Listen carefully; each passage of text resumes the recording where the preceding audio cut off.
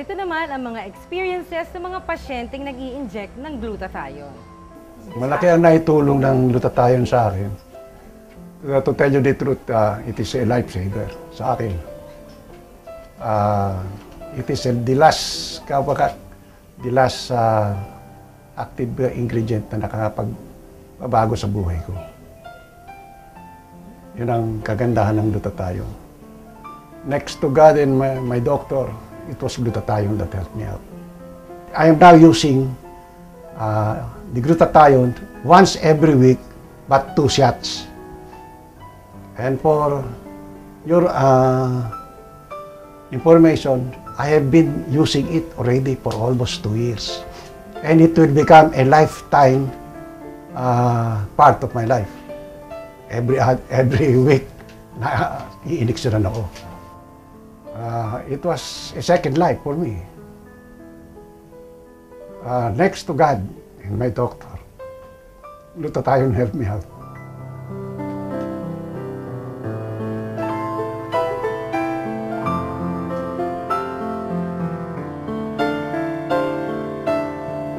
Malaki ang naitulong ng IV glutathione sa aking anak. Dahil dun sa kanyang bukol sa kanyang leg, naghilom yung kanyang mga bukol. Dahil ang sabi ng doktor na pinagpatingnan namin sa kanya, high-grade malignancy at high-grade sarcoma ang kanyang sakit. Twice a week po siyang tinuturukan ng gluta. Monday at Saturday. Malaki ang pagbabago talaga. Pati yung kanyang bibig, at saka injection niya ng yung vitamin C. Twice a week din. Kasi yung kanyang bibig, nagbabakbak. Na siya ngayon, malaki ang kanyang pinagbago, at saka talagang na siya. Medyo pasaway na uli eh. At dahil nga controversial, kailangan meron tayong lawyer's opinion regarding legal matters. Actually, wala namang particular na batas na nagsasabi na bawal ang mga doktor mag-inject ng glutathione. Kasi ang glutathione naman kasi is not listed as a dangerous or prohibited drug dun sa list na nilabas ng Philippine Drug Enforcement Agency. Kaya pwedeng i-inject ng doktor. Ngayon, kahit pa ba sabihin na hindi siya registered sa BFAD, ang rule kasi is kung ang gamot, kung ang component naman yan ay dito sa local use, approved naman yung paggamit. Kagaya ng vitamin C, may mga locally manufactured vitamin C na ini-inject na gawa ng mga local manufacturers at inaalaw naman yon.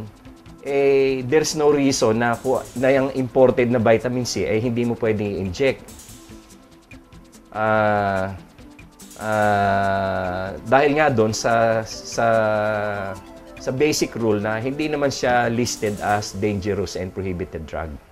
Ang function ng board na yan, siyempre, is to see to it that the doctors are not engaging in illegal activities like, for example, abortion or yung euthanasia.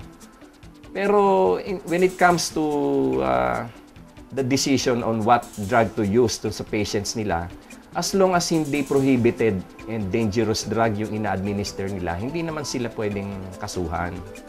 Lalo na't kung ang gamot naman hindi naman bago o kaya yung component ng gamot dati nang ina-accept dito sa atin, tapos nagkaroon lang ng halimbawa isang imported brand names,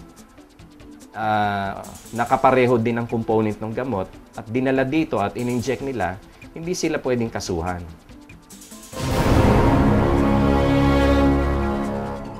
Glutathione, an excellent antioxidant, will provide significant health benefits when used for its main indication. We, the doctors, the Department of Health, the Food and Drug Administration, will work together in protecting the people from harm. However, one piece of advice: if you want to get glutathione injections, please go to your doctor. This is Generation RX, your health and travel show on TV that keeps you informed. Now signing off.